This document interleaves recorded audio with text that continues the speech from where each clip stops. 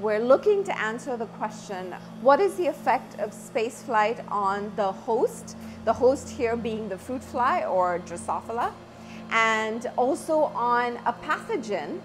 So the bacteria actually is one that can infect the fly very similarly to the way it would infect, for example, a human or any other organism.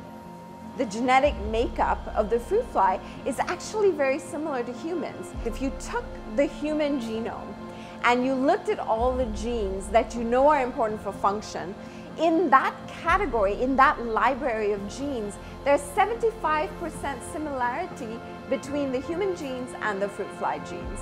In a box this size, thousands of flies can be flown and brought back, so that even if you see an important difference that is small, you can get statistically significant data because you get 3,000 flies or 4,000 flies coming back in a box that size.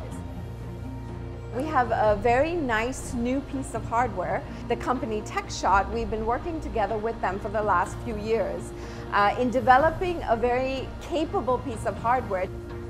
What's so special about the TechShot MVP is really that there are two internal carousels inside the unit, and each one of them can produce anywhere from 0 to 2 Gs. So it'll be the only payload of its kind in the US segment that can do this. The sample modules themselves do transport to and from the station in the cargo vehicles, but the payload itself, the locker, stays on board the station permanently. We are interested in human exploration. We want to go to Moon, we want to go to Mars, we want to explore the environment outside of low Earth orbit. And to do that, we need the help of these surrogate model organisms, because once we understand the genes and the pathways, then we know what the countermeasures are that we're working towards.